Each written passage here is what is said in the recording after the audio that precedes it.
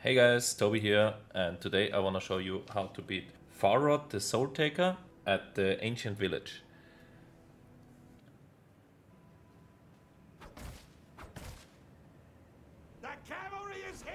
So the boss comes with a lot of ads, so try to focus those down. Also I did start the boss from this side, because here I have this big tree where I can kite him around. Will be of big use later on.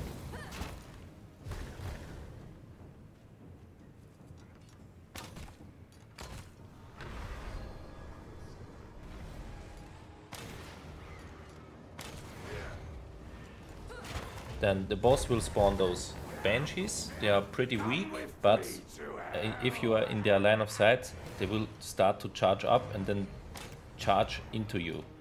So that's where the tree comes into play. You can kite him around there and let the banshees just run out.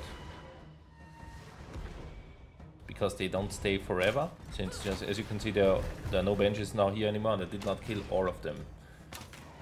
This banshee here is just another mob that got aggroed with him. Time to take the reins.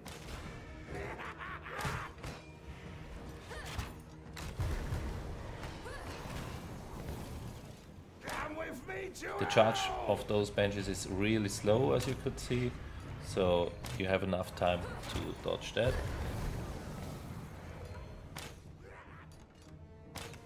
Then to the boss itself, he has his counter. You don't want to hit that. He's only doing the counter when you are in melee range after some time.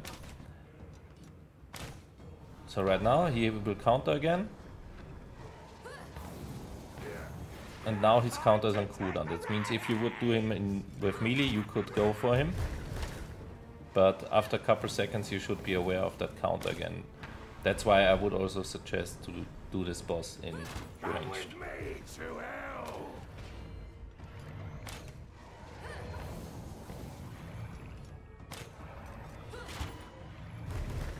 Time to take the reins.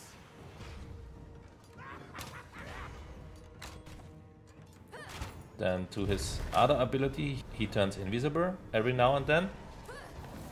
And then he will hit you for, at least me, he did hit for like 50 when he comes out of that invisibility. Yeah, 58 it was. So that hits like a truck. So once you notice he's going invisible, try to get ready to block, counter or dash, because you cannot take too many of those hits.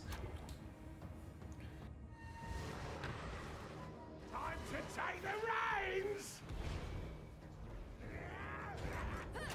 And should you hit his counter ability, he will also turn invisible, as you can see here now, and he will immediately do his hit out of stealth, but I think he did just hit my skeleton there. That's another reason to use the bone shield for this one. Come with me to hell. So once you defeated him, you will unlock the Phantom's Veil, Spectral Dust in the Grinder, Banshee in the Tomb, and Mist Trance. That's a quite nice counter attack in my opinion, because you are countering. Once you get hit, you are able to teleport somewhere around, and where you land you knock everything back, and as addition you're also resetting your second ability cooldown. So that's, I think, is a pretty strong counter, and I'm also thinking if I maybe take it into my skill set. And yeah, that was Foulrot The Soultaker. Thanks for watching, please consider like and subscribe, and I hope we see each other again.